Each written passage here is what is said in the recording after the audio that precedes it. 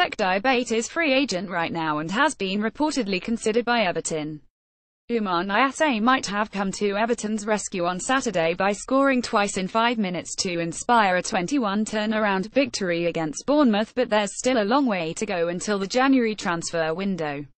And there's no telling whether Niasse's match-winning display, his first Premier League outing for Everton since Ronald Koeman took over, was a flash in the pan or a start of something special.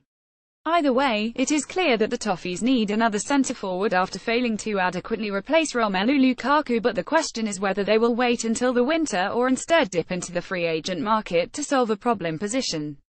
The Sun reports that Crystal Palace are considering a deal for Malian striker Cheick Diabate to solve their goal-scoring woes after the news that Christian Benteke will be out of action for 6 weeks with a knee injury. The report adds that Everton have been interested in the 29-year-old, and you wonder whether they will also consider offering him a deal to tide the Toffees over until the January transfer window. Diabate, who has not found a club since leaving Turkish side Osmanlispor in the summer, scored goals at an impressive rate in France's Ligue 1, averaging almost a goal every other game in his final 3 seasons at Bordeaux before dragging struggling Metz to survival last season with a remarkable 8 strikes in 14 fixtures after arriving in January.